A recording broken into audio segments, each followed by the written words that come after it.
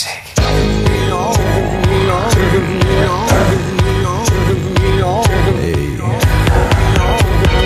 What's up, y'all? You got yourself delicious, delightful. I'd eat myself if I was a trifle. Really quite an eyeful. Don't be spiteful or shoot me with a rifle, even though I can understand why you would be inclined to do so. I'm so perfect. Goddamn, Matthew McConaughey here. Go on, you know you want to touch me. Hell yeah. I know. Oh, baby. Oh, baby. I look like I was hewn by God himself from a piece of holy bark, imbued with the most desirable qualities a human could aspire to, and placed fully formed and radiant on a Hollywood backlot. And that's just about what happened.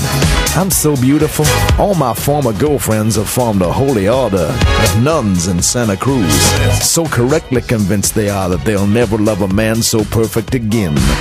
I'm so beautiful, the Colorado Tourist Board are in the process of erecting a colossal tarpaulin with my face imposed upon it and stretching it across the Grand Canyon.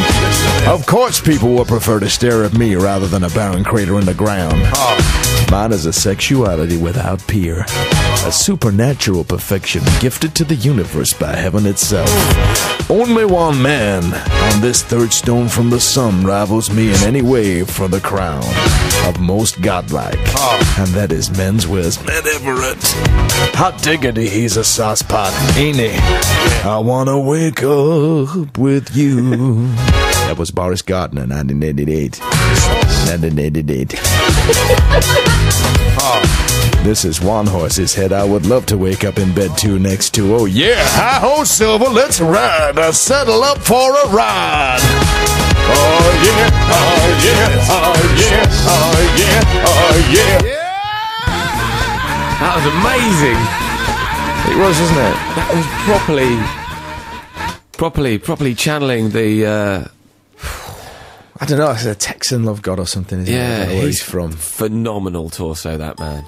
Crikey. The thing is, if I had a body like that, I would just constantly be wearing budgie smugglers. Yeah, all the time.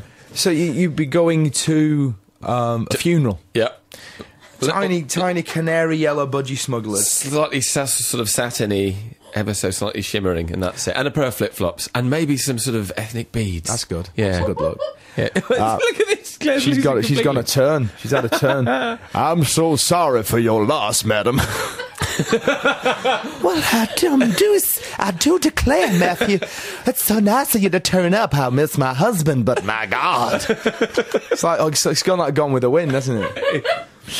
And he's that dark sort of walnut. Go on, you talk. Like he has been, as you say, carved from a solid holy bark. I've been carved from holy bark. Arizona rock hard abs. Oh, they're quite wide as well. He's what do you call those ones at the top there? Your chest muscles. Your pectoral muscles. His pecs. His pecs. Quite wide. He looks like a Greek god. He looks like something like a gladiator. Yeah, he does. That's what he looks like. Unleash him. That was the Cookie Monster doing Russell Crowe. Also, the Cookie Monster, also buff, very sexy. Have you ever seen him with his shirt off? With his fur off. That's right. So what have we done? We've done all of them. We've gone with the wind. We've just tried to imagine like a really ripped beefcake Cookie Monster, which is a bit weird. Oh God. There we go. That was an excellent beginning to a program. Oh, there's a picture of him online. Not the Cookie Monster. Look at that. Look at the state of him. He's got like cargo pants on.